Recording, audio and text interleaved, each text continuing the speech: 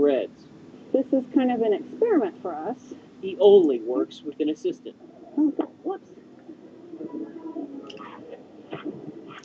And sometimes they fight. I know, but you're going to drop it in the sand. Prospective buyers stroll through his studio taking photos of his art, but mostly they take pictures of him. There you go.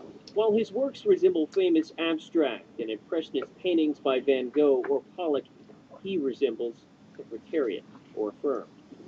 Good. I think he's wonderful.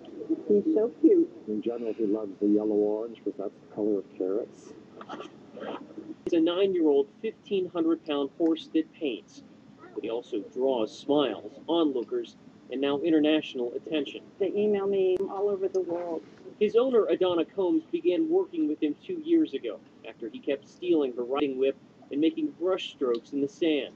It just made sense to tie a brush on the end of the whip. A commercial artist herself, she began the experiment but kept it a secret, only telling friends. So they came into the studio barn and they were saying, you know, this is really kind of nice. Who's Justin? So I said, well, he's my horse. And they're selling too, from $75 up to $2,500 a piece.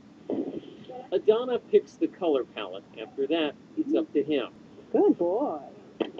Nice. Right in the paint, even. Justin has painted in public only 4 times. This weekend marked his first exhibit in his home studio near Columbiana. A lot of times when we finish a painting, I'll think, well, you know, there's not much to that, and then come back a couple of days later and, you know, it really looks like a nice painting. But even Adonna was taken aback by this one, Justin's most famous work, a self-portrait, perhaps unintentional, perhaps not.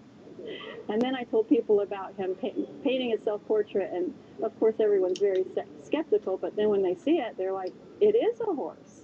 Like any fine artist, Justin always signs his paintings. A lot of times it's in the center, and sometimes he signs it more than once. Good boy. He's a Frisian. A Frisian,